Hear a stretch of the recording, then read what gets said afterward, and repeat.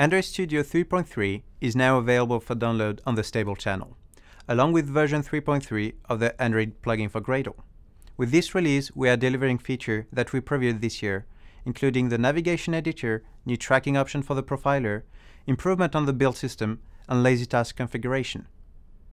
The navigation editor allows you to create destination, define parameters, and specify transition between them. It's a big improvement to be able to see your whole application flow if you're using the navigation architecture. You can link them with drag and drop and specify the type of transition for each user action. The profiler now lets you select the level of data collection for live memory allocation on device running API 26 or higher. You can choose between the full or sample mode. This can improve your app performance while profiling, which helps you to get closer to a real-life user experience. The CPU profiler lets you see how long each frame takes to render on the UI thread. The profiler highlights frames that takes more than 16 milliseconds, letting you easily identify when your UI is not running smoothly.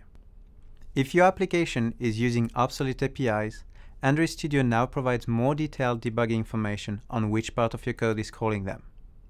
You need to enable this option by adding this line of code to your Gradle file. RealTime Reduction is a continued focus for us. We have improved incremental Java compilation when using annotation processors. We also included a preview of a new code shrinker, R8, which is faster than ProGuard. It doesn't even require any code changes. Give a try by adding this line of code to your Gradle file. If your project is configured with multiple build variants, the IDE will prompt you to sync only the current build, saving you time. You can enable it manually in the experimental menu.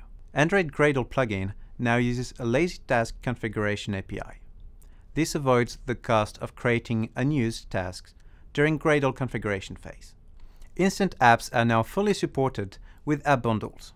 You can create an instant app and installed app from the same project. It makes it super easy to split your app and reduce its size for a better user experience. To deploy your app as an instant app, edit your run configuration and enable the option. Enjoy Android Studio 3.3. We are listening to your feedback on our bug tracker. You can test early builds of the 3.4 version on the Canary channel. See you soon!